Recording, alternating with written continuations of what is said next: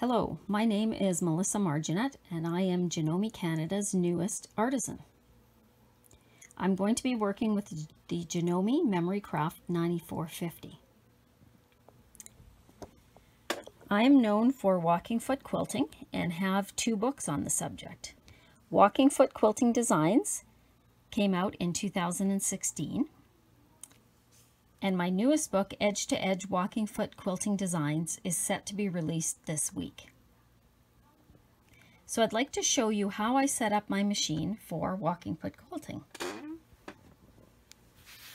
The first thing I do is put my single needle plate in, along with the AccuFeed Flex foot, twin foot, and I use the open toe attachment so I have lots of view right here. I like to use stitch number 3 because it locks the stitch at the beginning and at the end of each line of stitching. But 2.4 is not a long enough stitch for what I like to use. So I want to set this stitch up so that each time I come to the machine and I pick this stitch, that is going to be the setting I want, which is 3 millimeters. In order to do that, I need to go into Set, choose Ordinary Sewing, and scroll until I find Favorite Stitch. Favorite Stitch Adjustment, and I'm going to turn that on. While I'm here, I'm also going to turn on the Thread Cut After Auto Lock. And I'm going to scroll back one. And I like to use the pivoting feature. So I want the height to be as high as it can go, which is 6 millimeters.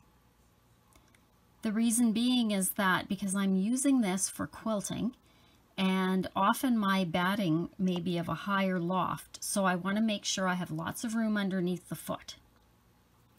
Once I have those 3 things set, I hit OK, and it brings me back to the main menu. So now my stitch length is still at 240 or 2.4.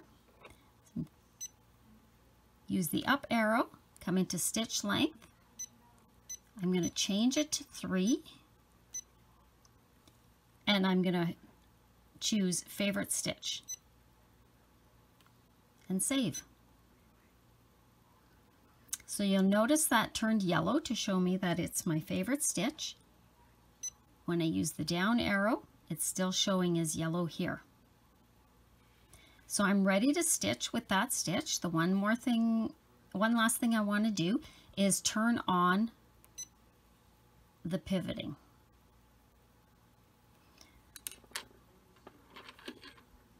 Okay, so now I'm going to show you a little demo. I always wear my quilting gloves so that my hands don't get tired. And I'm going to show you how I go about quilting a quilt. So I don't do any marking. I'm just going to use the intersections of the patchwork for my markings. So when I start out, I know that this block is going to be up to about here because the rest is going to be covered with binding. Now I want that auto lock to be under where the binding will be so that it's hidden, but I don't want to be too far off so that I cut it off when I trim my quilt.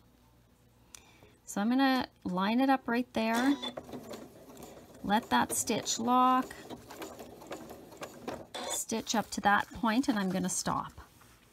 Now I'm going to adjust my quilt so that I have a nice straight line to that intersection.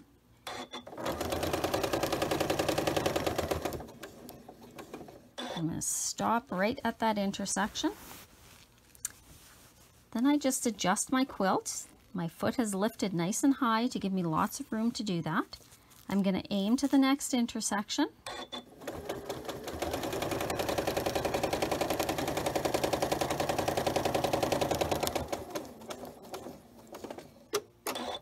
And each time my foot lifts, I'm going to adjust the quilt to make sure I don't have any drag, that it's sitting nice and flat, kind of using my hands as a hoop, but I'm not pulling on it because I'm stitching on the bias. I don't want it to go out of shape.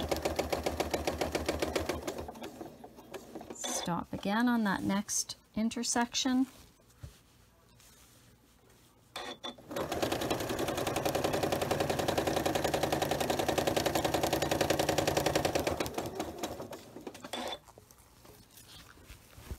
Okay, and just continue working my way across. If I come across a pin, I'm going to remove that.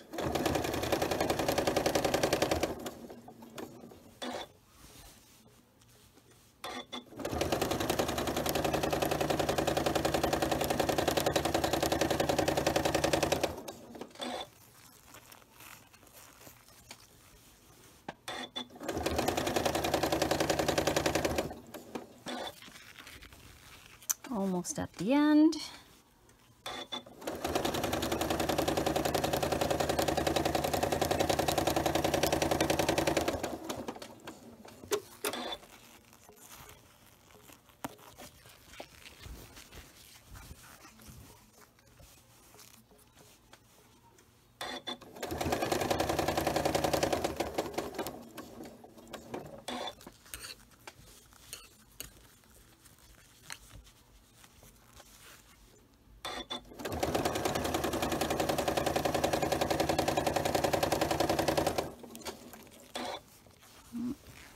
Drag happening, so I'm just going to stop and adjust.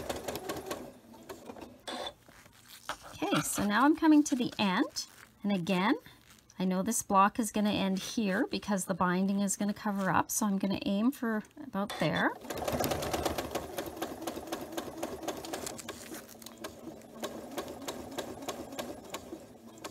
And I'm going to take a couple more stitches into where the binding will be.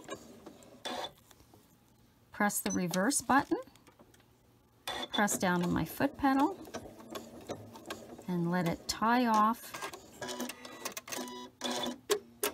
and cut the thread. Okay, then I just pull the quilt